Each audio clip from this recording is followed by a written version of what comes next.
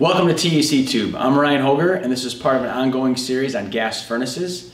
In this video, we'll be talking about the sequence of operation of the furnace. So let's head out into the lab and get started. We're going to go ahead and start this guy up, and this stat's kind of unique in that it'll actually give us the sequence of operation of what's happening in the order that it's happening. So see, the very first thing that's going to happen is the inducer motor is going to turn on. That's this guy down here like we talked about in the last video. He needs to turn on in order to move airflow through these pipes. He's bringing air both into the furnace assembly, through the heat exchanger, and then back out of there. So that's step one. The pressure switches make, proving that we have airflow. So that's these guys down here.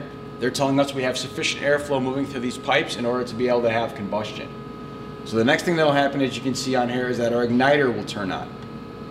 He's right about here, and you'll see him in a second here turn an orange glowing color. It's a hot surface igniter. So there he goes right now. And our thermostat is in agreement with that. So once he gets nice and hot, then the burner will actually, or the gas valve will open up and let combustion happen. So you can see our burners are all lit now at this point. Our thermostat's in agreement, saying we have gas flow.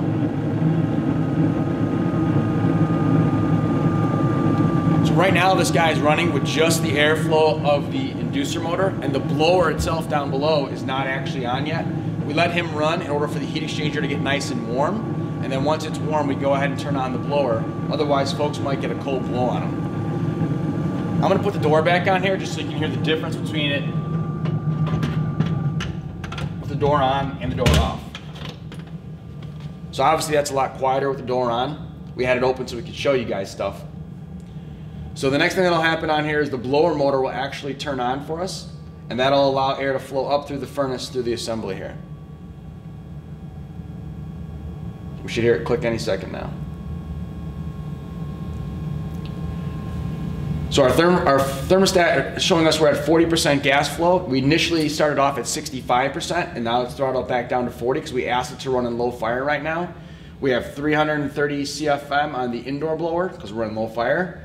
We have 1900 RPM on the inducer motor, 375 RPM on the blower motor. We're running at 0.1 inches of static because we have a very small duct system with little restriction to it. Most thermostats won't show you any of this information. This one's a little bit special, which is why we chose to use it for the sequence of operation video so you can see what's actually happening here.